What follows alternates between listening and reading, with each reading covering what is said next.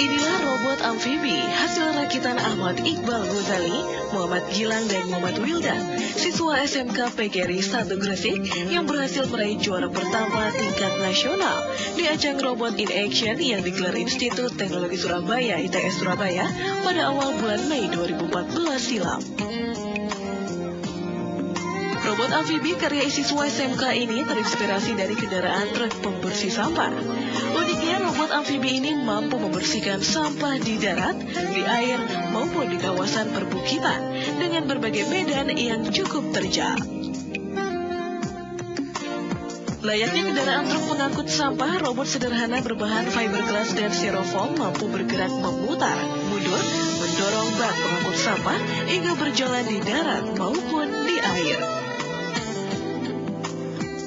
Menurut Ahmad Iqbal Ghazali, ide pembuatan robot Amphibi berawal dari keprihatinannya saat melihat gunungan sampah banjir yang mengotori lingkungan dan menimbulkan aroma tidak sedap.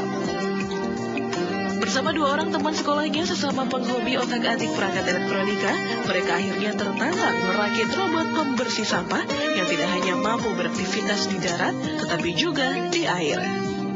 Robot ini bisa berjalan di air tadi, sekaligus bisa berjalan di darat, dan juga bisa menaiki tanjakan yang siapapun mungkin yang mengikuti. Prestasi juara nasional robotika telah mendorong para siswa SMK PGRI Gresik semakin tertantang melakukan penyempurnaan agar robot hasil karyanya dapat dimanfaatkan dalam kehidupan sehari-hari dan bermanfaat untuk kemajuan bangsa Indonesia.